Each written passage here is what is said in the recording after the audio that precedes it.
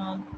Today our topic of discussion is application of micropaleontology. In previous lecture we were discussing about what is micropaleontology. We will discuss about what are actually the applications of these micropaleontology, or what kind of actually microfossils are actually important significance in terms of fossil fuels exploration. ठीक है, most जो मैंने discussion की थी आप लोगों के साथ इस टॉपिक के हवाले से, वो टू सम एक्सटेंट मैंने डिस्कस की थी। ठीक है, तो आज हम जो है इसको थोड़ा डिटेल के साथ स्टडी करेंगे कि what is actually the role of micro fossils in micropaleontology, how actually they are helping us to understand the hydrocarbons exploration. ठीक है, what is actually the role of microfossils in hydrocarbons? Generally बच्चों एक term use की जाती है कि palaeontologist जो हैं they are actually working for an oil company, and the second question that is usually asked, what is actually what are actually the paleontologist, what is a paleontologist? These two questions are actually commonly asked. ठीक है, कि तो ये दो जो हमारे पास different questions पूछे जाते हैं कि पैलेंटोलॉजिस्ट जो हैं they are actually working for oil company. These two questions seam unfamiliar कि हमारे पास जो है पैलेंटोलॉजिस्ट का जो है वो ऑयल की ड्रिलिंग में या ऑयल एक्सप्लोरेशन में, हाइड्रोकार्बन की एक्सप्लोरेशन में किस तरह से रोल आ गया। ठीक है, तो why actually why would hire an oil, why actually oil companies looking for a paleontologist? ठीक है, तो आज जो है आप इस टॉपिक में अंडरस्टैंड करेंगे कि हमारे पास जो माइक्रो फॉसिल्स हैं या माइक्रो पैलेंटोलॉजिस्ट जो हैं या सिंपली पैलेंटोलॉजिस्ट जो हैं उनका क्या रोल है हाइड्रोकार्बन्स की एक्सप्लोरेशन में। ठीक है, most people actually think that if we are actually thinking about paleontology, that paleontology is actually related to fossil remains, and the fossil remain can be of any type, that can be dinosaur when we think about paleontology, or at very least trilobites or other invertebrates also। ठीक है, mostly जब paleontology का नाम लिया जाता है तो इसमें हम कंसर्न करते हैं, फोकस होता है हमारा किसी चीज़ के ऊपर, that is on different types of fossils. ठीक है, हमारे पास जो पैलेंटोलॉजी में फोकस आ जाता है किसी चीज़ के ऊपर, फॉसल रिमेन्स के ऊपर। ठीक है, तो ये पॉइंट कि हमारे पास जो माइक्रो फॉसल्स हैं या फॉसल्स हैं वो they are actually related to oil industry और हाइड्रोकार्बन एक्सप्लोरेशन, ये क्वेश्चन जो है ये किसी के माइंड में नहीं आता। ठीक है, however most of the हमारे पास जो रॉक सैंपल्स एक्चुअली अवेलेबल होते हैं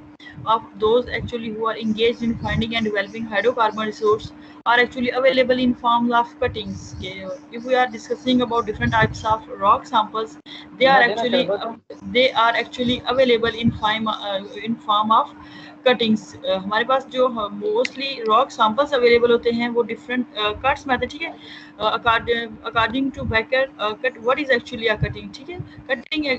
cutting is actually a kind of small piece of rock broken up by drill a bit and brought to the surface by the fluid when the lubricates the drill bit and removes that cut rock from the bottom of the drill hole। ठीक है, कि हमारे पास जो mostly rock samples जो होते हैं, जो different जो हमारे पास एनालिसिस होते हैं उनके लिए यूटिलाइज किए जाते हैं, they are actually available in form of cutting. ठीक है, हाइड्रोकार्बन्स को एक्सप्लोर करने के लिए, इनकी अंडरस्टैंडिंग के लिए जो हमारे पास डिफरेंट सैंपल्स अवेलेबल होते हैं रॉक्स के, they are actually in form of different cuttings. ठीक है, कि हम लास्ट लेक्चर में भी डिस्कस कर रहे थे कि हमारे पास जो पैलियो इकोलॉजी की एप्लीकेशंस थी कि वहाँ पे क्या था कि जो डिफरेंट एक्सप्लोरेशन की गई थी कि माइक्रोफेसिस एंड लिथिक कंपोजिशन जो है उसको स्टडी किया गया था जो बूहसा ऑयल फील्ड है। ठीक है, same is the case with these hydrocarbon exploration के जब डीप वेल के बनाए जाते हैं ऑयल की ड्रिलिंग के लिए, तो वहाँ से क्या किए जाते हैं, कुछ सैंपल्स ऑब्टेन किए जाते हैं, और वो जो हमारे पास कटिंग्स होती हैं they are actually the small pieces of rocks that are actually broken up by drill bits and they are brought to the surface by the fluid which lubricates the drill bit and removes the cut rock from the bottom of the drill hole। ठीक है, किसी in simple word you can say कि हम जो हैं cuttings को drills के through जो है वो लेके आते हैं फ्रॉम डीप होल्स। ठीक है, तो हमारे पास जो अर्थ की सरफेस होती है उसे हम क्या करते हैं, जो छोटे छोटे रॉक्स के पीसेज होते हैं उनको सरफेस के ऊपर लेके आते हैं फॉर एनालिसिस, फॉर स्टडी, कि हमारे पास जो है इन रॉक सरफेस जो रॉक की कटिंग्स हैं what kind of information they are actually giving us with relation to oil की। ठीक है, हमारे पास जो ऑयल के वेल्स की ड्रिलिंग की जाती है उनके अंदर जो हमें डिफरेंट कटिंग्स मिलती हैं, they are actually helpful to understand कि हमारे पास जो है किस तरह जो है ऑयल के रिजर्वायर्स की एक्चुअली क्या हुई है, फॉर्मेशन हुई है। ठीक है, अब जो हम अगर बात करें रोल ऑफ माइक्रोफॉसिल्स की हाइड्रोकार्बन एक्सप्लोरेशन में, ठीक है, if the bit actually encounters the dinosaur bones or any type of palm shell, they are so broken up and in the process as they will become almost unusable। ठीक है कि अगर हम बात करते हैं कि हमारे पास कोई भी डायनासोर की बोन आ जाती है या हमारे पास डिफरेंट टाइप्स के जो शेल्स आ जाते हैं उन रॉक्स की कटिंग्स में, तो चांसेस होते हैं कि they can be broken down. ठीक है कि हमारे पास अगर जो हमने रॉक्स की कटिंग्स ली हैं वो जो सारी की सारी कटिंग्स होती हैं, अगर उनके अंदर कोई लार्ज बोन है या कोई भी शेल लार्जर शेल हैं कि हमारे पास डिफरेंट टाइप्स के ऑर्गेनिज्म के शेल्स वगैरह प्रेजेंट है, तो उनके पास चांस होता है कि वो वियर एंड टियर हो सकते हैं, ब्रोकन डाउन हो सकते हैं ड्यूरिंग ड्रिलिंग एक्टिविटी। ठीक है, इट्स मीन कि हमारे पास जो लार्जर जो organisms होते हैं, why they are actually not utilized in hydrocarbon exploration or they are not useful in a sense कि हमारे पास जो है उनके ब्रेक हो जाने का जो चांस होता है, उनके वियर एंड टियर होने का चांस जो होता है वो दैट इज इंक्रीज्ड, इसलिए हमारे पास क्या होते हैं, they are mostly unusable, they are useless. ठीक है, अब हमारे पास जो एडवांटेज आ जाता है माइक्रोफॉसल्स का, ठीक है कि माइक्रोफॉसल्स on the other hand by the विर्चू of their small size can be recovered as a whole. क्योंकि अब हम इस चीज़ को ऐसे कंपेयर कर सकते हैं कि हमारे पास जो मैक्रोफोसल्स होते हैं, in case of the oil drills और कटिंग्स दे बिकम अनयूजेबल। ठीक है, वाइल माइक्रोफोसल्स जो होते हैं हमारे पास क्या होता है कि इनके स्मॉलर साइज होने की वजह से हम इनको क्या कर सकते हैं, कम्प्लीटली रिकवर कर सकते हैं। ठीक है कि माइक्रोफोसल जो हैं on the other hand can be recovered completely, it's mean कि हम माइक्रोफोसल को फुल जो है फुल फ्लैज किसी भी ऑर्गेनिज्म का हमारे पास माइक्रोफोसल जो है वो प्रेजेंट होगा तो हम उसको क्या कर लेंगे, रिकवर कर लेंगे। ठीक है, माइक्रोफोसल also happen to be abundant specially in the marine rocks which are the most common forms of sedimentary rocks in the crust of earth. ठीक है कि हमारे पास जो माइक्रोफोसल जो हैं ये अबंडेंस में प्रेजेंट होते हैं, इनका नंबर जो होता है वो ज़्यादा प्रेजेंट होता है डिफरेंट जो हमारे पास मेरीन रॉक्स हैं। ठीक है, कि जो हमारे पास एक्वेटिक इन्वायरमेंट के अंदर डिफरेंट रॉक्स की फॉर्मेशन हुई होती है, उनके अंदर जो होते हैं वो माइक्रोफॉसल्स की का जो होता है वो ग्रेट नंबर प्रेजेंट होता है। इस लिहाज से हमारे पास क्या हो जाते हैं, ये अर्थ क्रस्ट के या जो हमारे पास सेडिमेंटरी रॉक्स के में इंपॉर्टेंट कंपोनेंट के तौर पे रोल अपना प्ले कर रहे हैं माइक्रोफॉसल्स। ठीक है, अगर हम बात कर रहे हैं कि हमारे पास why these माइक्रोफॉसल्स are actually useful in terms of hydrocarbons exploration, तो इनका जो साइज होता है that is actually about 0.33 millimeter in their diameter, that is actually comparable to fine sand with a range from 0.10 millimeter to 1.00 millimeter। It's mean कि हमारे पास जो माइक्रोफॉसल्स होते हैं they can be very very smaller in size. ठीक है, it's mean कि हम ये कह सकते हैं कि इनके पास चांस होता है कि they can escape destruction during the ordinary process of rotary drilling. ठीक है, क्योंकि हमारे पास क्या होते हैं कि ये जो माइक्रोफॉसल्स होते हैं they are of very very small size, so we can use these microfossils for different types of processes कि हम इनको किसी भी जो किस्म की स्टडी है, एनालिसिस है, उसके लिए क्या कर सकते हैं, यूटिलाइज कर सकते हैं। ठीक है, क्योंकि इनके पास चांस होता है कि दे कैन एस्केप डिस्ट्रक्शन। ठीक है, कि कोई भी अगर हमारे पास लार्जर मटेरियल होगा उसके पास चांस होगा कि वो ड्रिलिंग की एक्टिविटी के थ्रू जो है वो कट हो सकता है, ब्रेक हो सकता है, लेकिन हमारे पास जो माइक्रोफॉसल्स हैं because of their small size they have an advantage कि वो क्या करते हैं, एस्केप कर देते हैं डिस्ट्रक्शन को, कि डिफरेंट जो हमारे पास रोटरी या ड्रिलिंग की एक्टिविटीज़ हैं उनसे ये एस्केप हो जाएंगे और हमारे पास फिर क्या करेंगे, they will be serve as important tool for different types of studies. ठीक है, कि हम इनकी हेल्प से क्या कर सकते हैं, डिफरेंट टाइप्स की स्टडीज को कैरी आउट कर सकते हैं। ठीक है, अब अगर हम बात करें माइक्रोफॉसल्स की, तो माइक्रोफॉसल्स जो हैं they have many types of applications in petroleum geology. ठीक है, हमारे पास जो पेट्रोलियम है या ऑयल जो इंडस्ट्री है उसमें माइक्रोफॉसल जो है इसकी सेवरल एप्लीकेशंस हैं। ठीक है, लेकिन हमारे पास जो द मोस्ट कॉमन यूजेस जो हैं वो इनके जो हैं they are actually are of two types. ठीक है, the most common uses of these माइक्रोफॉसल्स in terms of application in terms of their application in petroleum geology are of basically of they are of two types। ठीक है, कि basically हमारे पास ये two types के होते हैं। Number one is बायोस्टैटिग्राफी। ठीक है, कि हमारे पास जो माइक्रोफॉसल्स हैं अगर हम इनकी एप्लीकेशन की बात कर रहे हैं तो they are significant, they are important in terms of बायोस्टैटिग्राफी and the second common use is paleo environmental analysis। ठीक है, कि हमारे पास जो माइक्रोफॉसल्स पेट्रोलियम इंडस्ट्री में या ऑयल की एक्सप्लोरेशन में, हाइड्रोकार्बन एक्सप्लोरेशन में अपना टू वे से रोल प्ले करें। ठीक है, in terms of बायोस्टैटिग्राफिक and in terms of palaeo environmental analysis. अगर हम जनरल बात करें बायोस्टैटिग्राफी की, what is actually बायोस्टैटिग्राफी? Biostratigraphy is the differentiation of rock units based upon the fossils which they contain। It's mean कि हमारे पास जो बायोस्टैटिग्राफी है in this मतलब study we actually involve rock units, ठीक है कि हमारे पास जो रॉक यूनिट्स हैं, रॉक यूनिट्स के अंदर जो डिफरेंट टाइप्स के फॉसल्स हैं, ठीक है। फॉसल्स डेफिनेटली जो है हमारे पास किसी भी ऑर्गेनिज्म के होंगे, दैट कैन बी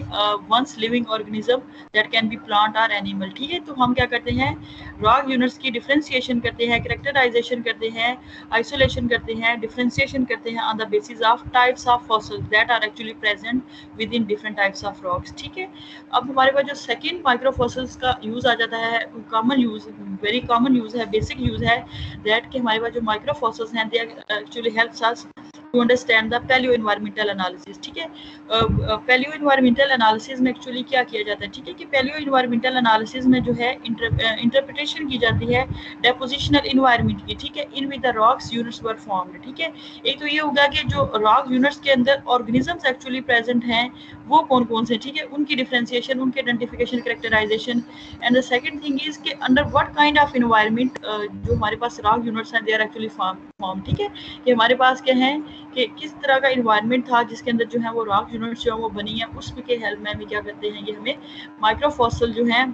वो हमें हेल्प आउट करते हैं। अगर आप लोगों को रिमाइंड में करवाऊँ, आप लोगों ने प्रीवियस लेक्चर में पैलियोइकोलॉजी में स्टडी किया था कि हमारे पास जो ऑर्गेनिजम्स होते हैं टू ग्रेटर और laser degree their body morphology, their body structures are actually influenced by different environments, ठीक है, कि जिस भी एक किस्म के इन्वायरमेंट के अंदर ऑर्गेनिज्म प्रेजेंट होता है टू ग्रेटर और लेसर डिग्री उसके ऑर्गेनिज्म की बॉडी के ऊपर क्या होता है, उसका इम्पैक्ट प्रेजेंट होता है, ठीक है। अगर कोई हॉटर इन्वायरमेंट के अंदर प्रेजेंट है तो डेफिनेटली उसकी बॉडी या स्किन कलर या बोन का टेक्सचर या जिस भी किस्म का वो ऑर्गेनिज्म होगा उसका टेक्सचर डिफरेंट होगा as compare to the same organism that is actually present in colder reason, ठीक है। हॉट और हमारे पास जो कोल्डर रीजन के अंदर इन्वायरमेंट के अंदर सेम टाइप के फॉसल्स मिलेंगे, इट्स मीन कि हमारे पास जो, इससे हम क्या कर सकते हैं कि एंशिएंट जो इन्वायरमेंटल एनालिसिस में है उसमें हमें हेल्प मिलती है कि कोई भी ऑर्गेनिज्म जो है वो सेम ऑर्गेनिज्म सेम है बट उसके लिए इन्वायरमेंटल कंडीशंस के डिफरेंट होने की वजह से उसके जो फॉसल बनने का प्रोसेस होता है दैट विल बी डिफरेंट, ठीक है। तो ये हमें पैलियो इन्वायरमेंटल एनालिसिस में भी क्या करते हैं, माइक्रोफॉसल जो इनके कॉमन या बेसिक यूजेस आ जाते हैं इसमें क्या करते हैं, हेल्प आउट करते हैं, ठीक है। अब अगर हम इनके जनरल या अदर यूजेस की बात करें तो हमारे पास जो माइक्रोफॉसल्स हैं generally they are actually helping us to understand the पैलियोक्लाइमेटोलॉजी, ठीक है, कि पैलियोक्लाइमेटोलॉजी में जनरली हेल्प आउट करें, इसके अलावा बायोजियोग्राफी में और थर्मल मैचुरेशन में, ठीक है। ओवरऑल हम कह सकते हैं कि माइक्रोफॉसल्स जो है they are actually the best indicators of environmental analysis, ठीक है। ओवरऑल हमारे पास जो इन्वायरमेंट है इसके साथ जो है इन्वायरमेंट के एनालिसिस में क्या करते हैं, हमें हेल्प आउट करते हैं, ठीक है। बच्चों अगर हम बात करें डिफरेंट टाइप्स के माइक्रोफॉसल्स की तो हमारे पास क्या है कि there are great number of different types of माइक्रोफॉसल्स are actually available for use, कि हमारे पास क्या है कि सेवरल डिफरेंट टाइप्स के माइक्रोफॉसल जो है फॉसल रिकॉर्ड से रिकवर होते हैं एंड दे आर एक्चुअली मतलब readily available for different types of uses, के हम उनको क्या कर सकते हैं, डिफरेंट टाइप्स की स्टडी के लिए क्या कर सकते हैं, यूटिलाइज कर सकते हैं, यूज कर सकते हैं, ठीक है। लेकिन अगर हम क्योंकि हमने बहुत स्पेसिफिक होना है टुवर्ड्स हाइड्रोकार्बन एक्सप्लोरेशन, कि हमारे पास जो फॉसल रिकॉर्ड है उसके अंदर क्या है, सेवरल टाइप्स के माइक्रोफॉसल्स अवेलेबल है, बट जो हमारे कंसर्न के हैं उनमें से जस्ट 3 ग्रुप्स हैं, ठीक है। 3 groups which are of particular importance to hydrocarbon explorations are, कि हमारे पास जो माइक्रोफॉसल्स के मोस्ट कॉमनली यूज्ड ग्रुप्स आ जाते हैं जो कि हमें हाइड्रोकार्बन की एक्सप्लोरेशन के पॉइंट से हेल्प आउट करते हैं, that are foraminifera, calcareous नैनोफॉसल्स and प्लेनोमॉर्फ्स, ठीक है। ये हमारे पास ये जो माइक्रोफॉसल हैं जो हमें डिफरेंट जो ड्रिलिंग्स या डिफरेंट कटिंग से जो हमें सैंपल्स मिलते हैं उनमें से सेवरल हमारे पास माइक्रोफॉसल्स आ जाते हैं रिकॉर्ड में, but 3 are of much more concern. Among them, one is foraminifera, and the second one is calcareous nanofossil, and the third one is pleomorph, ठीक है, कि हमारे पास जो कंसर्न है, जो फोकस है वो 3 डिफरेंट टाइप्स के फॉसल्स पे आएगा जो कि क्या करते हैं, हमें हाइड्रोकार्बन की एक्सप्लोरेशन में या ऑयल की फॉर्मेशन में क्या करते हैं, they are actually the best indicators. In this sense we can say कि हमारे पास जो माइक्रोफॉसल्स हैं they can be considered as index fossils और इंडिकेटर फॉसल्स, ठीक है। इंडेक्स फॉसल्स के बारे में हम नेक्स्ट लेक्चर्स में डिटेल से स्टडी करेंगे कि what are actually index fossils और उनकी क्या कैरेक्टरिस्टिक्स होती हैं, ठीक है। अब अगर हम बात करें कि हमारे पास जो ये जो हमने 3 ग्रुप स्टडी किए हैं कि जो कि पार्टिकुलर इंपॉर्टेंस है जिनकी हाइड्रोकार्बन की एक्सप्लोरेशन पे, उनमें नंबर 1 पे जो हमारे पास ग्रुप आ जाता है दैट इज फोरामिनिफेरा। ठीक है, कि हमारे पास जो कैलकेरियस फोरामिनिफेरा हैं दे आर एक्चुअली द मतलब हमारे पास नंबर 1 रैंकिंग में आ जाएंगे हाइड्रोकार्बन की एक्सप्लोरेशन में या अंडरस्टैंडिंग में हेल्प आउट करवाने के लिए। ठीक है, foraminifera what are actually the फोरामिनिफेरास। ठीक है, कि हमारे पास फोरामिनिफेरास हैं they are commonly called as और सिंपली हम इनको फोरम्स भी कहते हैं। ठीक है, forams are actually the protists that make a that are actually made up of a shell। ठीक है, their shell is actually called as test and skin के शेल को क्या कहते हैं, टेस्ट का नाम भी दिया जाता है। और इसके अलावा there shell is actually made up of calcium carbonate. ठीक है, सम टाइम जो इनका शेल होता है that is actually impregnated with ग्लूनिंग with some grains of sand or sand, slate, clay और अदर पार्टिकल्स। ठीक है, मेन जो हमारे पास कैलकेरियस फोरामिनिफेरास हैं इनका नाम ही जो है वो इंडिकेट कर रहा है कि they are actually basically made up of calcium carbonate, but some time there calcium carbonate shell will incorporate some other materials. अब अदर मटेरियल्स में हमारे पास सैंड भी हो सकती है, that can be sand, that can be clay, that can be any type of other siliceous material. हमारे पास different जो materials हैं they can impregnate these फोरामिनिफेरास shells. ठीक है, अगर हम इनके शेल की बात करें तो इनके जो शेल्स होते हैं they can be they are also called as test. ठीक है, अब अगर हम बात करें कैलकेरियस फोरामिनिफेरा की तो अकॉर्डिंग टू लिवाइन ने 1962 में कहा था कि ऑलमोस्ट जो हैं फोरामिनिफेरास जो होते हैं they constitute about 2.5% of the animal kingdom. ठीक है, कि अगर हम ओवरऑल एनिमल किंगडम की बात करें तो जो फोरामिनिफेरास हैं they are almost 2.5% of the total animal kingdom. ठीक है, and more than half of the non protozoa, के ऑलमोस्ट जो हमारे पास हाफ प्रोटोजोन्स हैं मतलब उनसे मतलब ऑलमोस्ट जो है इसमें सिंपली हम ये कह सकते हैं कि हमारे पास जो मैक्सिमम नंबर है एनिमल किंगडम में जो मोस्टली हमारे पास प्रोटोजोआ है उनमें 2.5% जो कॉन्स्टिट्यूशन है that is of these forums. ठीक है, इस mean foraminifera are actually very significant, very important in this term. ठीक है,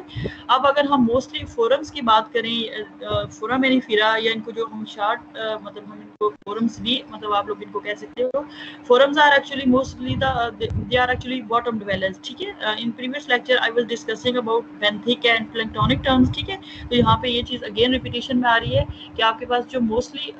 फोरामिनिफेरास हैं और फोरम्स हैं दे वर मोस्टली इनिशियली जो थे दे वर बॉटम डिवेलर्स। ठीक है, bottom dwellers mean they were benthic, they were restricted to the जो हमारे पास मेरीन इन्वायरमेंट है उसकी सरफेस के साथ क्या होते थे ये प्रेजेंट होते थे। ठीक है, but during Mesozoic era a group of planktonic foraminifera arrows. ठीक है, इनिशियली जो हमारे पास थे फोरम्स देवर हमारे पास जो थे देवर benthic, but during Mesozoic era में क्या हुआ कि हमारे पास जो प्लैंक्टोनिक हैं जो फ्री फ्लोटिंग फॉर्म्स हैं फोरामिनिफेरास की वो अरोज हुई थी। ठीक है, वो सामने आई थी। These forums were at are free floating. ठीक, ये जो हमारे पास फोरामिनिफेरास थे मतलब ये क्या थे, फ्री फ्लोटिंग थे in the oceans and as a result of this activity they are more widely dispersed and then benthic species. ठीक है, कि हमारे पास ये जो मेसोजोइक एरा के दौरान जो प्लैंक्टोनिक फोरामिनिफेरा बच्चे अरोज हुए थे दे were kind of organism kind of planktonic organisms that were having wide geographical distribution. ठीक है, कि बेंथिक थे, बेंथिक जो थे दे were mostly restricted to their habitat. के आपके पास क्या थे, बेंथिक थे मोस्टली बॉटम डिवेलर्स थे, बॉटम के साथ ही रिस्ट्रिक्ट करते थे। लेकिन हमारे पास जो प्लैंक्टोनिक स्पीशीज थी फोरामिनिफेरास की इनके पास चांस था कि वाटर करंट्स के थ्रू या डिफरेंट एक्टिविटीज के थ्रू जो है वो बेंथिक स्पीशी की निस्बत इनको क्या मिली, ज्यादा जो है वो जियोग्राफिकल डिस्ट्रीब्यूशन अटेन होगी। ठीक है, after the death the planktonic foraminifera settles to the bottom and can be fossilised in the same rocks कंटेम्परेरियस benthic species. ठीक है, कि कहते हैं कि डेथ के बाद जो है दीज प्लैंक्टोनिक फोरामिनिफेरास विल आल्सो को सेटल विद और दे कैन बी को fossilised along with this benthic species. ठीक है, कि इनिशियली हमारे पास बेंथिक स्पीशीज थी, देन जो हमारे पास फ्लोटिंग फ्री फ्लोटिंग जो हमारे पास प्लैंक्टोनिक फोरामिनिफेरास थे वो अरोज हुए। आफ्टर देयर अरोजल के इनको जो है वो क्या मिली, वाइड जियोग्राफिकल डिस्ट्रीब्यूशन मिली। लेकिन क्या है कि जो डेथ के बाद जो है after their death after their decay they are को fossilised with these benthic species. ठीक है, बेंथिक स्पीशीज में या हमें फॉसिल रिकॉर्ड में जो है बेंथिक स्पीशीज भी मिलती हैं अलॉन्ग विद प्लैंक्टोनिक स्पीशीज। ठीक है, प्लैंक्टोनिक और बेंथिक स्पीशीज जो है इनके पास चांस आ गया कि ये हमें एक फॉसिल रिकॉर्ड के अंदर जो है वो सेडिमेंट्स के अंदर इनकी डेपोजिशन जो है दैट इज टुगेदर। ठीक है, कि दोनों जो है ये इकट्ठे प्रेजेंट थे। ठीक है, अगर हम बेंथिक स्पीशीज की बच्चों बात करें तो बेंथिक स्पीशीज जो हैं they tend to restricted to the particular environment, ठीक है, कि हमारे पास जो बेंथिक स्पीशीज हैं, पहले भी मैंने बात डिस्कस की है कि दे हैव अ चांस कि वो पर्टिकुलर इन्वायरमेंट के साथ ही रिस्ट्रिक्ट रहते हैं, ठीक है, while they are restricted to their specific environment they will provide us मतलब लेस इन्फॉर्मेशन, ठीक है, कि पैलेटोलॉजिस्ट को जो है ये अपने इन्वायरमेंट के बारे में लेस इन्फॉर्मेशन प्रोवाइड करेगी, क्योंकि वो एक ही किस्म के इन्वायरमेंट के अंदर प्रेजेंट है। इट्स मीन कि उनका जो इन्वायरमेंट होगा वो सेम टाइप का होगा, तो इस तरह हमारे पास जो है वो उनके इन्वायरमेंट के पॉइंट ऑफ व्यू से स्टडी करने का स्कोप जो है थोड़ा सा नैरो हो जाएगा, ठीक है। अब अगर हम बात करें कि हमारे पास जो सर्टन स्पीशीज आ जाती हैं फोरामेनिफेरास की, they were having kind of different environmental preferences, ठीक है। अगर हम जनरली बात करें फोरामेनिफेरास की, तो अगर हम इनके environmental preferences की बात करें तो some species actually prefer turbid water, ठीक है, near the mouth of the river, ठीक है, जहाँ पे जो different rivers वगैरह हैं उनके जो माउथ हैं वहाँ पे ये क्या होती थी, प्रेजेंट होती, ठीक है, कि इट्स मीन के टर्बिड वाटर में क्या था, जहाँ पे डिफरेंट रिवर जो है आपस में मीट करते हैं, जिन्हें हम एस्ट्रीज कहते हैं, ठीक है, वहाँ पे कुछ स्पीशीज जो है वो प्रेफर करती थी रहना, while other live only in the areas of very clear water, कि हमारे पास कुछ फोरामेनिफेरास की जो स्पीशीज थी दे वर strictly restricted to turbid water and some were preferably living on some clear water, ठीक है। तो in terms of their environmental preferences two types के हमारे पास फोरामेनिफेरास हो सकते हैं, that can be turbid water और क्लियर वाटर स्पीशीज, ठीक है। हमारे पास दो जो इनकी कैटेगराइजेशंस आ जाती हैं कि कुछ जो है वो टर्बिड वाटर में प्रेफर करती थी और कुछ जो है वो हमारे पास क्लियर वाटर में, ठीक है। अगर हम आप लोग इस डायग्राम में देखो कि जो है इनकी लाइफ की टेक्निक या लाइफ स्ट्रेटजी आ जाती है कि हमारे पास जो प्लैंक्टोनिक फोरामेनिफेरास हैं एंड बेंथिक भी कहते हैं इनको, बेंथोनिक फोरामेनिफेरा भी कहा जाता है, ठीक है, प्लैंक्टोनिक एंड बेंथोनिक फोरामेनिफेरा, ठीक है। प्लैंक्टोनिक फोरामेनिफेरा की अगर हम बात करें they mostly float in the surface of the open ocean as I have discussed earlier. इसके अलावा अगर हम इनकी बात करें तो इनकी वाइड डिस्ट्रीब्यूशन थी, they are rapidly evolving, they have short stratigraphic range and excellent index fossil, ठीक है, कि हमारे पास ये एक्सीलेंट इंडेक्स फॉसिल है। ये हम जब इंडेक्स फॉसिल का वो टॉपिक स्टडी करेंगे तो उसमें आप लोग वो स्टडी करोगे कि कैरेक्टरिस्टिक्स होती हैं कुछ इंडेक्स फॉसिल्स की, they are specifically associated with different types of मतलब इन्वायरमेंट्स या हमारे क्या होते हैं इनके बारे में इंफॉर्मेशन देती हैं। अब हमारे पास जो बेंथिक स्पीशीज होती है या बेंथोनिक फोरामेनिफेरास होते हैं, they mostly remain attach to the surface, ठीक है। सम टाइम क्या होते हैं ये फ्री भी होते हैं, लेकिन होते क्या है दे आर स्ट्रिक्टली मेरीन या ब्रैकिश जो हमारे पास वाटर है या फिर फ्रेश वाटर हैबिटेट्स में सी फ्लोर में प्रेजेंट होते हैं, ठीक है। इनके साइजेस जो होते हैं दैट कैन बी स्मॉलर और लार्जर, ठीक है। तो ये हमारे पास कंपैरिजन आ जाता है इनकी लाइफ की स्ट्रेटजी के लिहाज से कि किस तरह जो है जो दोनों स्पीशीज हैं वो डिफरेंट टाइप्स के इन्वायरमेंट्स में अपने आप को इनकाउंटर करती हैं और उसके अकॉर्डिंग जो है वो लाइफ स्पेंड करती हैं, ठीक है। अब अगर हम बात करें कि how these preferences are actually recognised, कि हमारे पास जो फोरामेनिफेरास हैं जो इसकी दो स्पीशीज आ जाती हैं, नंबर 1 पे जो हमारे पास बेंथिक है और जो सेकंड नंबर पे मेसोजोइक एरा के दौरान इवॉल्व हुई दैट इज प्लैंक्टोनिक। तो how these preferences are actually recognised, ठीक है, these preferences are actually recognised bye 2 veg. अब जो हमारे पास 2 वेज हैं वो क्या हैं, नंबर 1 पे जो आ जाता है that is studies of distribution of modern फोरामेनिफेरा, ठीक है। नंबर 1 पे जो हमारे पास प्रेफरेंस रिकॉग्नाइज करने के लिए टूल आ जाता है that is the study of distribution of modern फोरामेनिफेरा, and the second one is analysis of sediments that were actually containing the ancient microfossils, ठीक है। एक हमारे पास ये चीज आ जाती है। अगर हम फर्स्ट केस की बात करें तो हमारे पास जो मॉडर्न स्पीशीज हैं उनका जो फॉसिल रिकॉर्ड है, एक तो उनके मतलब मॉडर्न स्पीशीज को हम अंडरस्टैंड करके उनकी डिस्ट्रीब्यूशन को अंडरस्टैंड करके हेल्प आउट ले सकते हैं। And the second thing is कि जो सेडिमेंट्स के अंदर हमारे पास माइक्रोफॉसिल्स की फॉर्म में फॉसिलाइज्ड हुए हुए फोरामेनिफेरा है उनको अंडरस्टैंड किया जाए, ठीक है। तो हमारे पास फर्स्ट केस में जो है कि अगर हम मॉडर्न स्पीशी को स्टडी करते हैं जिसका हमारे पास क्या है फॉसिल रिकॉर्ड है, हम ये रीजनेबली ये कह सकते हैं कि हमारे पास जो फॉसिल इंसिस्टर्स हैं कि मॉडर्न स्पीशी को देख के हम ये कह सकते हैं कि हमारे पास जो वंस लिविंग ऑर्गेनिज्म है, वंस लिविंग जो फोरामेनिफेरास हैं वो भी इस तरह के होंगे, ठीक है। कि अगर हमारे पास प्रेजेंट फॉर्म है इट्स मीन कि हम प्रेजेंट की बेस पे पास्ट के बारे में प्रिडिक्शन कर सकते हैं। और अगर आपको मैं रिमांड करूँ, आप लोगों ने प्रीवियस लेक्चर में स्टडी किया था कि हमारे पास क्या आ जाती हैं, इस यहाँ पे छोटी सी टर्म रिलेट करिए दैट इज कि हमारे पास सूडो फॉसिल नहीं सॉरी हमारे पास लिविंग फॉसिल, ठीक है, कि living fossil is kind of fossil कि हमारे पास सम टाइम हमारे पास जो ऑर्गेनिज्म होता है वो रिजेंबल करता है किसी चीज के साथ। इसका हमारे पास जो ऑर्गेनिज्म है वो अपने एंसेस्टर्स के साथ वो रिजेंबल कर रहा था, तो इस तरह हम क्या कर सकते हैं, लिविंग फॉर्म को देख के उसके जो पास्ट के जो एंसेस्टर्स हैं उनके बारे में हम कह सकते हैं कि जो वो भी जो हमारे पास ऑर्गेनिजम्स थे उनका जो इन्वायरमेंट था वो भी ऐसे ही था, या इसी तरह की कंडीशन के अंदर वो रह रहे होंगे, क्योंकि अगर हम ऐसे रहे तो माइट भी जो है हमारे जैसे जो ह्यूमन बींग्स हैं वो भी इसी तरह के to some extent matching environment में रहते होंगे, ठीक है। तो same is the case with this फोरामेनिफेरास, ठीक है। However, if the species अगर हमारे पास जो स्पीशी जिसको हम अंडरस्टैंड कर रहे हैं, जो हमारी कंसर्न की स्पीशी है, if that species is actually extinct, ठीक है, then one examine the modern forums, ठीक है। अगर हमारे पास स्पीशी जो है वो एक्सटिंक्ट हो चुकी है तो हम क्या करेंगे, मॉडर्न फॉरम्स को स्टडी करेंगे और उनके मतलब इन्वायरमेंटल प्रेफरेंसेस के बारे में सेम जो है वो प्रिडिक्ट कर सकते हैं। ये वही बात रिपीट हो रही है कि आपके पास हम प्रेजेंट को देखे पास्ट के बारे में जो है वो प्रिडिक्ट कर सकते हैं कि उनकी भी सिमिलर टाइप की इन्वायरमेंटल प्रेफरेंसेस होंगी, ठीक है। अगर हम सेकंड केस की बात करें कि अगर हम स्टडी करते हैं rocks containing the fossils that can be any type of sandstone, shell, limestone etcetera, ठीक है, they will give us about the clues about the deposition of environmental deposition, ठीक है। हमें अगर आप लोगों को रिमाइंड मैं करवाऊँ, ये अगेन प्रीवियस लेक्चर में बात आती है कि हमारे पास क्या होता है कि जो डेपोजिशनल इन्वायरमेंट होता है that is also very very important in terms of पैलियोंटोलॉजी, ठीक है, कि जो हमारे पास एक डेपोजिशनल environment and the second thing is कि हमारे पास जो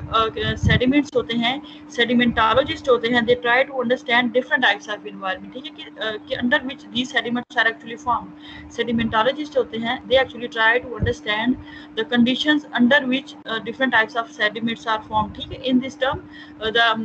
environment of deposition is actually very very important in terms of paleontology, कि किसी भी फॉसिल रिकॉर्ड को अंडरस्टैंड करने के लिए उसकी जो सेडिमेंट्स के डिपॉजिट होने की जो कंडीशन है जिसके अंदर वो फॉसिल ऑर्गेनिज्म जो है वो फॉसिलाइज्ड हुए हैं, that become actually very significant और इम्पोर्टेंट फैक्टर, ठीक है, कि हमारे पास किसी तो ये हमारे पास जो प्रेफरेंसेस रिकॉग्नाइज की गई हैं बेंथिक और प्लैंक्टोनिक स्पीशीज के लिहाज से, इनको टू वे से के स्टडी किया गया। नंबर वन इज के मॉडर्न जो हमारे पास फोरामेनिफेरास है उनको स्टडी करके, and the second thing is कि डिफरेंट टाइप्स के जो सेडिमेंट्स हैं उनको एनालाइज किया गया है कि उनके अंदर जो फॉसिल्स हैं कि under what kind of conditions these organisms are actually fossilised, ठीक है। इन टू वे से जो है ये प्रेफरेंसेस रिकॉग्नाइज की गई हैं कि why some species are actually preferring fresh water and why some species are preferring turbid water, ठीक है, जो कि डिफरेंट रिवर के डेल्टास में रह रही थी, ठीक है। अगर हम बात करें कि हमारे पास जो स्पीशी जो हमारे पास दो डिफरेंट स्पीशीज आ जाती हैं, एक जो हमारे पास स्पीशी है that is always preferring turbid water and one is actually preferring जो है वो क्लियर वाटर को प्रेफर कर रही है, तो वी कैन से कि हमारे पास जो है मतलब ये हम ये मतलब गैस करना इतना मतलब मुश्किल नहीं है कि हमारे पास जो है वो स्पीशीज जो है वो डेफिनेटली प्रेफर करती थी किसी ओल्ड रिवर के डेल्टा के पास है, जिस भी एरिया को वो प्रेफर करती थी, इट्स मीन के वो उस एरिया को प्रेफर करती थी, वो इन्वायरमेंट उसके लिए सूटेबल था, that habitat was actually suitable for that species, that's why that the species was present at that spot again and again, ठीक है। इट्स मीन कि हमें ये आइडिया होगा कि हमारे पास ये जो कैलकेरियस माइक्रो फोरामेनिफेरास हैं जो कि माइक्रोफॉसिल्स की कैटेगराइजेशन में फॉल कर रहे हैं, इनकी जो स्पीशीज हैं स्पेसिफिक साइट पे अगेन एंड अगेन प्रेजेंट हैं, तो ये हमें आइडिया देते हैं किस चीज़ के बारे में कि अगर जो है companies actually drilling for oil in deltaic reservoir, ठीक है, कि अगर इस तरह के जो रिवर के डेल्टास हैं वहाँ पे अगर कंपनी जो है ऑयल की ड्रिलिंग के लिए कर रही है, इस तरह की इंफॉर्मेशन जो होगी that can be very very helpful कि हम जो है लोकेट कर सकते हैं जो एंशिएंट डेल्टास हैं वो टाइम एंड स्पेस में, ठीक है। इस तरह कंपनी को हेल्प मिल जाती है डेल्टिक रेजर्वायर्स में कि वो क्या कर सकते हैं, अंडरस्टैंड कर सकते हैं, स्टडी कर सकते हैं कि यहाँ पे जो ऑर्गेनिजम्स हैं ये इनकी स्पीशी मतलब अगर अभी प्रेजेंट है तो इट्स मीन के पास्ट में भी प्रेजेंट थी, तो यहाँ पे माइट भी चांस हो सकता है कि ऑयल या जो हमारे पास हाइड्रोकार्बन्स के जो रेजर्वायर्स हैं वो प्रेजेंट हो सकते हैं, ठीक है। अगर हमारे पास यहाँ पे जो एग्जांपल है कि ancestral Mississippi river during the late Pliocene was not मतलब south east of the new Orleans today but rather for the waste, ये आप हमारे पास जो है एग्जांपल है कि हमारे पास जो डिफरेंट कंट्रीज हैं उनके अंदर जो है वो स्टडी किया गया है कि जो डिफरेंट रिवर्स के डेटास थे उन डिफरेंट टाइम पीरियड्स के दौरान अगर कहते हैं अभी प्रेजेंट नहीं है, लेकिन क्या है कि डिफरेंट जो प्लेसेस हैं वहाँ पे इनके फोरामेनिफेरा के प्रेजेंस के चांस हो सकते हैं और वो हमें ऑयल की ड्रिलिंग में क्या करते हैं हेल्प आउट कर सकते हैं, ठीक है। अगर हम बात करें, if we discuss about planktonic फोरामिनिफेरास, तो planktonic फोरामिनिफेरास actually provide less information concerning the environment of deposition, ठीक है, कि जो हमारे पास प्लैंक्टोनिक फोरामिनिफेरास हैं, ये एनवायरनमेंट ऑफ डेपोजिशन के बारे में कम इंफॉर्मेशन प्रोवाइड करेंगे। Why? Because they were lived floating on the water column, but they have other advantages, ठीक है। हमारे पास बेंथिक फोरामिनिफेरास अदर टर्म में इंपॉर्टेंट हो जाते हैं इन अ वे कि हमारे पास जो बेंथिक हैं दे आर रिस्ट्रिक्टेड, वो स्पेसिफिकली फिर हमारे पास हेल्पफुल होंगे in terms of oil drilling या डिफरेंट के वो किसी स्पेसिफिक एनवायरनमेंट के ऊपर रिजाइड कर रहे हैं, वहाँ अगेन एंड अगेन उनकी स्पीशी प्रेजेंट है, इस लिहाज से इनकी क्या आ जाती है, सिग्निफिकेंस आ जाती है। लेकिन हमारे पास जो प्लैंक्टोनिक है, फिर इनके हमारे पास अदर एडवांटेजेस आ जाते हैं कि हम इनको क्लासिफिकेशन के लिहाज से या ओवरऑल जनरल फोरामिनिफेरास को अंडरस्टैंड करने के लिए क्या कर सकते हैं, स्टडी कर सकते हैं। तो बेंथिक स्पीशीज का थोड़ा सा को एडवांटेज मिल जाता है in terms of oil drilling या जो हाइड्रोकार्बन्स की एक्सप्लोरेशन में थोड़े से सिग्निफिकेंट होते हैं, लेकिन इन fossil record they are actually present along with these benthic species, ठीक है। अगर हम जियोलॉजिकल टाइम स्केल की बात करें कि हमारे पास जो डिफरेंट ऑर्गेनिज्म के स्पीशी के अपीयर और डिसअपीयर होने का टाइम होता है, ठीक है। तो अगर हम बात करें तो हमारे पास कुछ स्पीशीज जो होती है वो क्विकली अपीयर होती हैं, देन सम टाइम वो एक्सटेंड हो जाती हैं, ठीक है। तो ये हमारे पास जो उनके स्पीशीज के क्विकली अपीयर और डिसअपीयर होने का फिनोमेना जो होता है, ये भी हमारे पास किसी भी स्पीशी के डिस्ट्रीब्यूशन को या फोरामिनिफेरा की डिस्ट्रीब्यूशन जो है that is also influenced, that is affected by these मतलब दीज फैक्टर्स, ठीक है। अब अगर हम पैलेंटोलॉजिस्ट के पॉइंट ऑफ व्यू से बात करें, for the palaeontologist these actually correlate the points in the time and space across the डेपोजिशनल basin, ठीक है, like the gulf of Mexico और even across the whole ocean, ठीक है। However, the local conditions may exclude the species from one area while it persists somewhere else, ठीक है। This gives the suppressed extinction point that species disappear locally earlier in geologic time then it does in other parts of the reef, ठीक है। इस point of view से हम ये कह सकते हैं कि पैलेंटोलॉजिस्ट जो होते हैं दे कैन कोरिलेट मतलब correlate the abundance of different types of species across space and time, ठीक है, कि हमारे पास जो डिफरेंट डेपोजिशनल इन्वायरमेंट्स होते हैं, जैसे गल्फ ऑफ मैक्सिको में ये स्टडी की गई है कि आपके पास कहें कि डिफरेंट टाइप्स की जो स्पीशीज हैं वो फॉसिल रिकॉर्ड में आ भी रही हैं और जा भी रही हैं, ठीक है। इससे हमें सप्रेस्ड एक्सटिंक्शन पॉइंट मिलते हैं, ठीक है, कि हमारे पास जो स्पीशीज हैं किसी पॉइंट पे वो मतलब वो प्रेजेंट हो सकती हैं, ठीक है, और वहाँ से वो क्विकली डिसअपीयर भी हो सकती हैं, ठीक है। और इससे हमें जो है it does in the other parts of the range के फिर उनका हमारे पास क्या होता है कि फॉसिल रिकॉर्ड के अंदर मतलब समझ ले कि फॉसिल रिकॉर्ड के अंदर डिफरेंट टाइप की जो स्पीशीज हैं they actually come and go, ठीक है, दे कम एंड गो। अगेन किसी रॉक स्टेटा के अंदर ये प्रेजेंट हो सकती हैं, किसी के अंदर जो होती हैं ये एब्सेंट कंप्लीटली एब्सेंट हो सकती हैं, तो they actually give us clues and idea about their मतलब डिफरेंट जो इन्वायरमेंट्स हैं उनके बारे में क्या करती हैं, ये हमें हेल्प आउट करती है, ठीक है। ये हमारे पास क्या था कि कैलकेरियस जो फोरामिनिफेरास हैं उनके बारे में कि how they are actually helping us to understand कि ऑयल ड्रिलिंग में या किस तरह की अगर कोई स्पीशी किसी पॉइंट पे प्रेजेंट है तो how this that species is actually helpful कि वहाँ पे क्या कि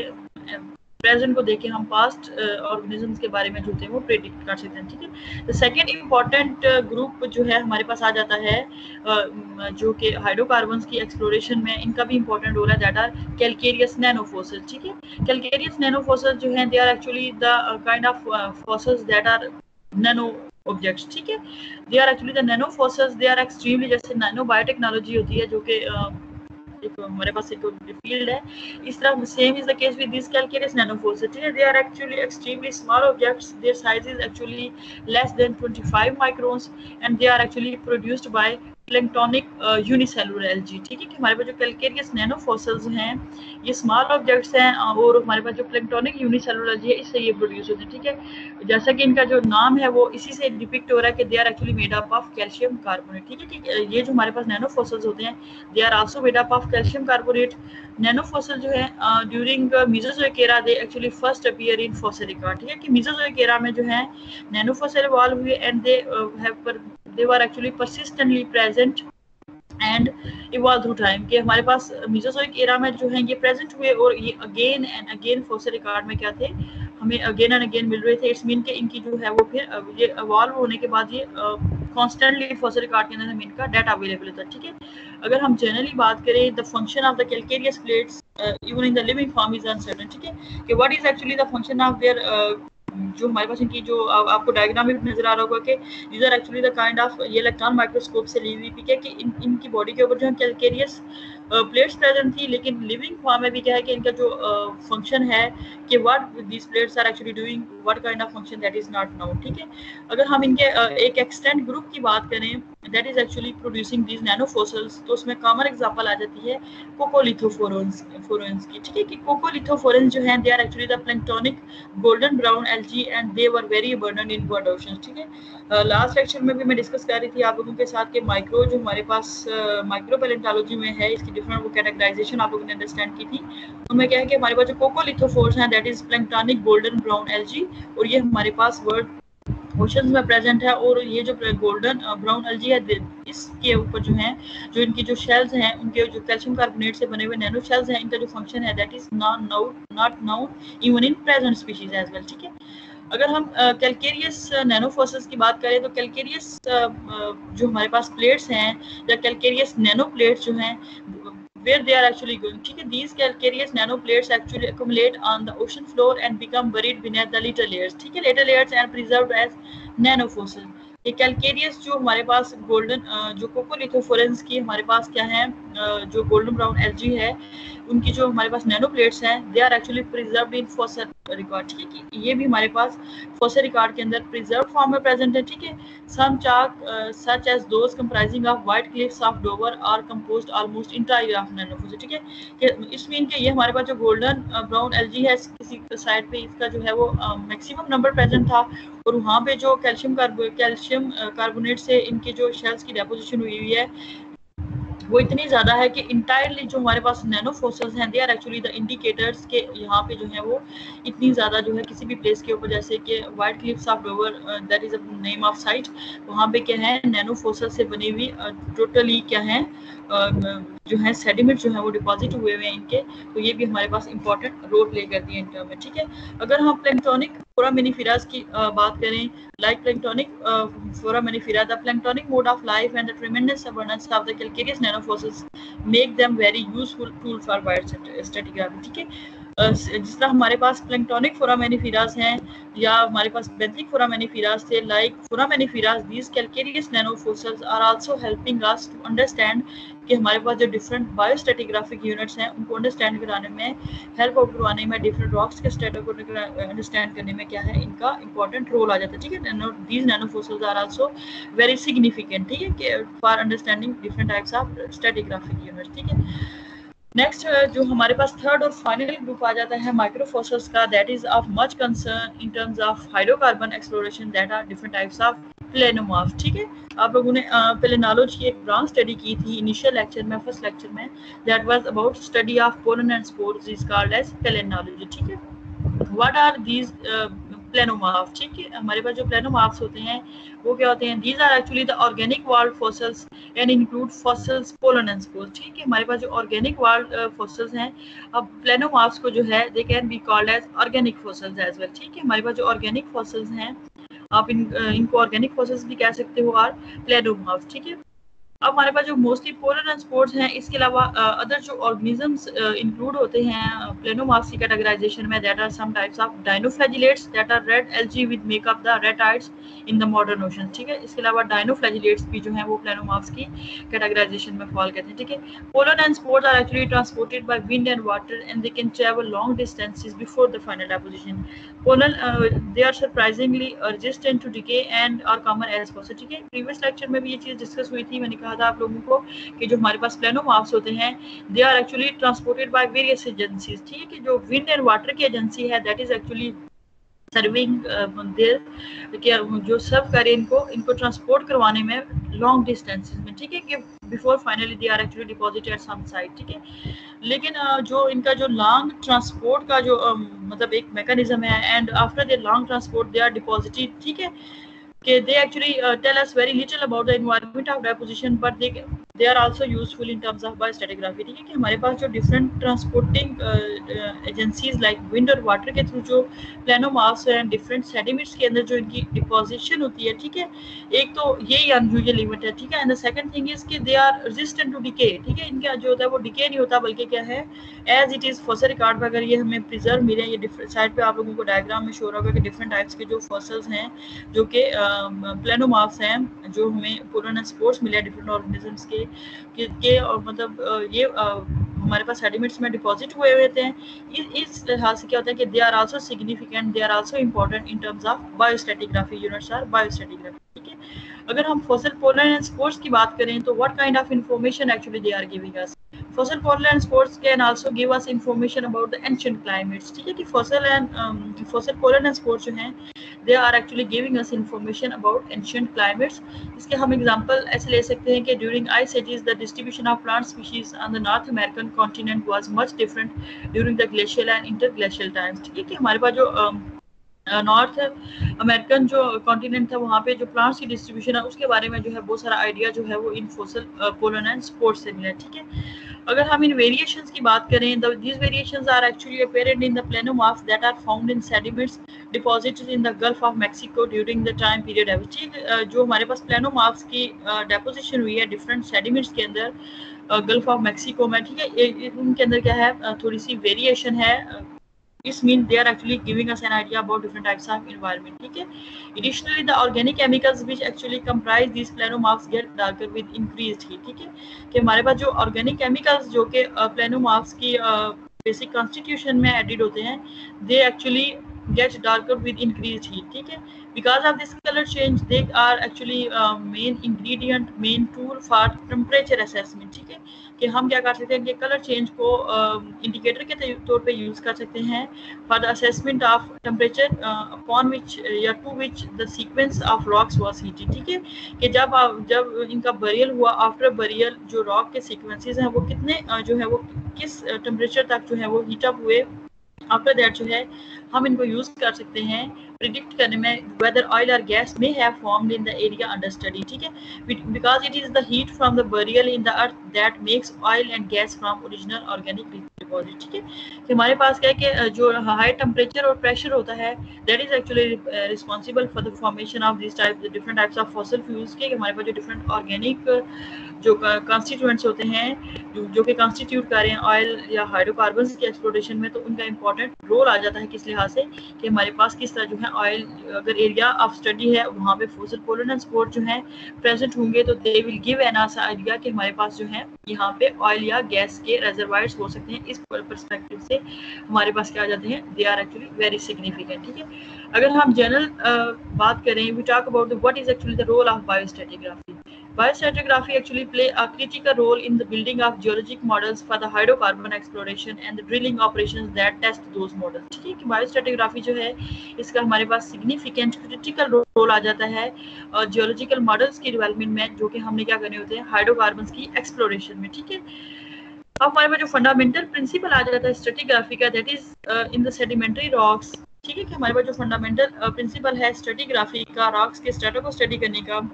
ठीक है कि हमारे पास जो सेडिमेंट्री रॉक्स हैं in the earth surface they are actually accumulated in the layers with the oldest on the bottom and the youngest on the top, ठीक है।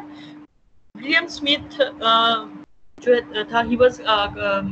स्ट्रेटिग्राफर, ठीक है, इंग्लिश स्ट्रेटिग्राफर था। उसने क्या किया था, ही actually study different stratigraphic units, ठीक है। उसने जो डिफरेंट स्ट्रेटिग्राफिक यूनिट्स स्टडी की थी उनके अकॉर्डिंग क्या था कि हमारे पास जो ओल्डेस्ट रॉक्स होती हैं they will be present at the bottom in the lower layers, और जो हमारे पास यंगेस्ट या न्यू रॉक फॉर्मेशंस होती हैं that are actually present at the top of the surface, ठीक है। तो हमारे पास जो फंडामेंटल प्रिंसिपल आ जाता है स्ट्रेटिग्राफी का या सेडिमेंट्री रॉक्स का, इस लिहाज से क्या है कि जो स्ट्रेटिग्राफिक यूनिट्स हैं they are actually helping us कि हमारे पास जो है वो डिफरेंट रॉक लेयर्स के अंदर किस तरह के जो फॉसिल्स हैं वो प्रेजेंट हैं, तो ये भी हमारे पास हाइड्रोकार्बन्स की एक्सप्लोरेशन में और ड्रिलिंग ऑपरेशन में क्या करते हैं, ये हेल्प आउट करते हैं, ठीक है। The history of the earth on the earth has been one of the creatures appearing evolving and becoming extinct. Putting these two concepts together we observe that different layers of sedimentary rocks contain different fossils, ठीक है। अगर हम अर्थ की history की बात करें तो अर्थ की हिस्ट्री में जो डिफरेंट क्रिएचर्स हैं, डिफरेंट ऑर्गेनिजम्स हैं, they are actually come and go, ठीक है, they actually come and go, they appear, evolve and become extinct, ठीक है। अगर हम इन टू कॉन्सेप्ट्स को कंबाइन करें तो हम कह सकते हैं कि हमारे पास जो डिफरेंट सेडिमेंट्री रॉक्स हैं उनके अंदर जो है वो डेफिनेटली डिफरेंट जो है हमारे पास ऑर्गेनिजम्स के फॉसिल रिमेन्स होते हैं वो प्रेजेंट होंगे, ठीक है। अगर हम इस कंसेप्ट को कंटिन्यू करें तो हमने क्या we actually look for oil drilling, ठीक है। When drilling a well into the earth's crust is in search of hydrocarbons we encounter different types of fossils in predictable sequence below the point in the time where the organisms become extinct, ठीक है। कि जब oil की drilling की जाती है earth crust में तो ठीक है, हाइड्रोकार्बन्स की एक्सप्लोरेशन के लिए तो हमें डिफरेंट टाइप्स के फॉसिल जो होते हैं प्रिडिक्टेबल सीक्वेंस में मिलते हैं, जहाँ हम क्या करते हैं डिफरेंट लेयर्स को जो हम क्या करते हैं वेल्स की ड्रिलिंग करते हैं या डिफरेंट कटिंग्स जो होती है जब वो ऑब्टेन की जाती है तो उस पर हमें क्या मिलता है आइडिया मिलता है about evolution and extension of different organism, ठीक है। इन अवर simplified case the extent species C is present in upper most layer, ठीक है, कि हमारे पास जो well species B is only found in the lower layers, the well does not penetrate any layers containing fossil, ठीक है। The point eight which you at least find the particular fossil is called as last appearance datum, ठीक है, कि जिस point पे हमारे पास last fossil present होगा उसके बाद कोई फॉसिल रिमेन नहीं मिलेगा, that is actually called as last appearance datum, ठीक है, LAD, ठीक है। इन simplified case the LAD is one sequence of rock sequence and that is the same geologic movement as LAD is another sequence, ठीक है। These are actually our points of correlation between the wells. Another well drilled in the same area should penetrate the same sequence but most likely different depths than original wells, ठीक है। ये इस diagram में बच्चों आप लोग देखोगे कि ये जो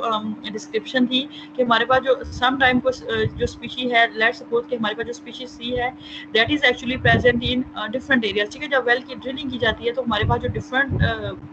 रॉक स्टेटस आते हैं उनके अंदर कोई स्पीशीज जो है वो, क्योंकि हम बात कर रहे हैं कि हमारे पास जो डिफरेंट स्पीशीज है they are actually coming and go, ठीक है। बट सम स्पीशीज जो हैं they are more specifically present and some species are totally absent, ठीक है, कि हमारे पास कुछ स्पीशीज जो हैं वो प्रेजेंट हो सकती हैं हर रॉक लेयर के अंदर, ठीक है। जैसे हम यहाँ पे स्पीशीज सी की बात करें तो ये क्या है that is actually present everywhere, ठीक है। हमारे 1 2 3 एंड दीज फोर्स, ठीक है। अब हमारे ये जो 4 डिफरेंट डायग्राम्स हैं, ठीक है, इनमें क्या है कि स्पीशीज सी जो है वो ऑलमोस्ट हर उसमें प्रेजेंट है, लेकिन क्या है कि कुछ स्पीशीज जो होती हैं दे कैन बी एब्सेंट, ठीक है। जैसे हमारे पास जो स्पीशी बी है that is actually absent in this diagram, ठीक है, कि हमारे पास यहाँ पे देखिए बी नहीं है, सिर्फ क्या है कि इस डी वाली रेंज में भी सिर्फ स्पीशी सी प्रेजेंट है, यहाँ पे भी स्पीशी सी है, यहाँ पे भी स्पीशी, ठीक है। इस टाइम हम कह सकते हैं कि हमारे पास जो फॉसिल रिकॉर्ड है जो हम ड्रिलिंग की जाती है ऑयल के लिए डिफरेंट एक्टिविटीज के लिए हाइड्रोकार्बन की एक्सप्लोरेशन के लिए, तो हमारे पास जो होते हैं वो डिफरेंट फॉसिल्स मिलते हैं, ठीक है, इन प्रिडिक्टेबल सीक्वेंस के। हमें एक मिलता है, दूसरा मिलता है, तीसरा मिलता है, तो इस बेस पे हम क्या कर सकते हैं, हम अज्यूम कर सकते हैं कि अगर हम किसी और प्लेस पे क्या करेंगे ड्रिल करेंगे तो सिमिलर सीक्वेंस में हमें क्या है ऑर्गेनिजम्स मिलेंगे या डिफरेंट जो है वो ऑर्गेनिजम्स जो है वो हमें फॉसिल रिकॉर्ड में हेल्प आउट करेंगे। The point eight which you last find the particular fossil के हम लेट्स सपोज स्पीशी ए की बात करते हैं कि जिस पॉइंट पे हमें क्या होता है कि स्पीशी ए लास्ट एक दफा मिली उसके बाद क्या होता है कि कोई और स्पीशी अपीयर होना शुरू हो जाती है, that point is actually called as last appearance datum, ठीक है, कि हमारे पास वो उसके बाद क्या हो गया कोई और स्पीशी इवॉल्व होना शुरू हो जाएगी फॉसिल रिकॉर्ड के अंदर, तो that is actually called as last appearance datum of that particular species और दैट पर्टिकुलर फॉसिल रिमेन, ठीक है। अगर हम बात करें फॉसिल्स की, by studying the fossils in many Wales the geological model for the area can be build up, ठीक है, कि जब हम क्या करते हैं फॉसिल्स को स्टडी करते हैं डिफरेंट वेल्स में तो जियोलॉजिकल मॉडल जो है for that area can be build up around anywhere the mountains contain uplifted sediment equivalent to those buried beneath the adjustment plains, ठीक है। in the areas me, one can जी बच्चे ma'am time हो गया तो आगे भी हमारी क्लास है, मुझे लेक्चर भी एंड हो रहा है। In the area, one can actually study the rocks that crop out the surface and predict what will be the penetrated by drilling. Mostly, micropaleontologists are actually actively involved in examining the well cuttings for over 70 years, and thousands of data point have been recorded. ठीक है, this data is actually good, but as we will drill deeper wells and the greater water depths, we will found new events, ठीक है। Micropaleontology continues to play very important critical role in the Gulf of Mexico drilling, ठीक है, कि आपके पास जैसे आप लोगों ने लास्ट लेक्चर में डिस्कस किया था बूहसा ऑयल फील्ड अबू धाबी के अंदर एक स्पेसिफिक साइट है, वहाँ पे क्या था ऑयल जो है वो ऑयल के मैक्सिमम रिजर्वायर जो थे वो प्रेजेंट थे। तो जब किसी साइट पे क्या है अगेन एंड अगेन ऑयल जो है वो मिल रहा था, तो उस स्पेसिफिक साइट को स्टडी किया गया था, ठीक है, कि उसके जो लिथिक और जो माइक्रो कंपोनेंट्स हैं उनको स्टडी किया गया था। Same is the case with के गल्फ ऑफ मैक्सिको में जब ऑयल की ड्रिलिंग की गई थी, ठीक है। तो ये जो माइक्रो पैलेंटोलॉजी है, this is actually playing very important significant role के डिफरेंट टाइप्स के जो फॉसिल रिमेन्स हैं फॉसिल रिकॉर्ड के अंदर सेडिमेंट्री रॉक यूनिट्स के अंदर अवेलेबल थे। They are actually giving us N giving them an idea कि they are specifically associated with different types of fossil remains, ठीक है। अगर हम अपने लेक्चर को कंक्लूड करें तो what is actually the importance of microfossil, ठीक है, कि generally what is actually significance of माइक्रोफॉसिल्स. These microfossils are actually abundant in most marine and terrestrial sediment, ठीक है, as I discussed in मतलब start of I was discussing about microfossils in start, कि हमारे पास जो microfossils हैं they are actually significant, they are important because they have a chance कि they can escape destruction, ठीक है, कि हमारे पास जो माइक्रोफॉसिल्स होते हैं इनके पास चांस होता है कि ये डिस्ट्रक्शन को एस्केप पा लेते हैं, और जो हमारे पास लार्ज मैक्रोफॉसिल्स होते हैं दे हैव अ चांस कि they can be broken down और रीएंट्री, ठीक है। सो they actually play if we compile मतलब all the data, they actually play very important role in बायोस्टैटिग्राफी, ठीक है, कि बायोस्टैटिग्राफी में क्या कहते हैं इंपॉर्टेंट रोल प्ले करते हैं। दे एक्चुअली सर्व एज कि हमारे पास जो है पैलियो क्लाइमेटोलॉजी को अंडरस्टैंड करने में हेल्प आउट करते हैं। They actually give us an idea about different types of deposition environments, ठीक है। They actually help us to understand the palaeo environmental reconstruction, ठीक है, कि इनकी बेस पे जो हमारे पास डिफरेंट टाइप्स के माइक्रोफॉसिल्स होते हैं we can have environmental reconstruction, ठीक है। then they also give us idea about paleo thermometry, ठीक है, कि हमें जो पैलेंटोलॉजी के पॉइंट ऑफ व्यू से जो डिफरेंट टेम्परेचर क्या हो रहे हैं अप एंड डाउन हो रहा है उसके पॉइंट ऑफ व्यू से भी क्या करें हमें हेल्प आउट करें, ठीक है। जो कि हमने अभी लेक्चर में भी डिस्कस किया है, दैट इज द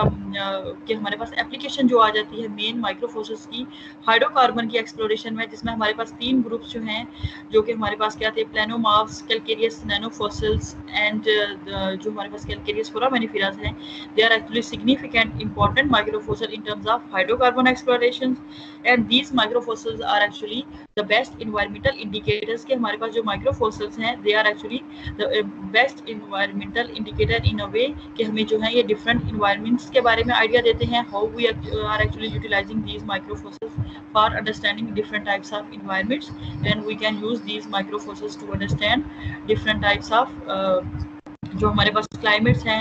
या डिफरेंट बायोस्टैटिग्राफिक यूनिट्स में वी कैन, तो कंपनीज जो होती हैं इस टर्म में हम अगर इस लेक्चर को कंक्लूड करें तो पैलेंटोलॉजिस्ट जो हैं Y palaeontologist are actually required for मतलब हमारे पास जो ऑयल ड्रिलिंग कंपनीज होती हैं why they actually look for palaeontologist, के पैलेंटोलॉजिस्ट जो होते हैं they actually are micro palaeontology, specifically palaeontology में जो मैं हमारे पास माइक्रो पैलेंटोलॉजिस्ट होते हैं they actually give them best idea about different types of fossils, क्योंकि वो क्या करते हैं डिटेल से डिफरेंट जो हमारे पास माइक्रो फॉसिल्स होते हैं उनको स्टडी करते हैं। After they study they actually help house के जो कंपनी है that can drill eight specific site. This was all about application of micro paleontology, which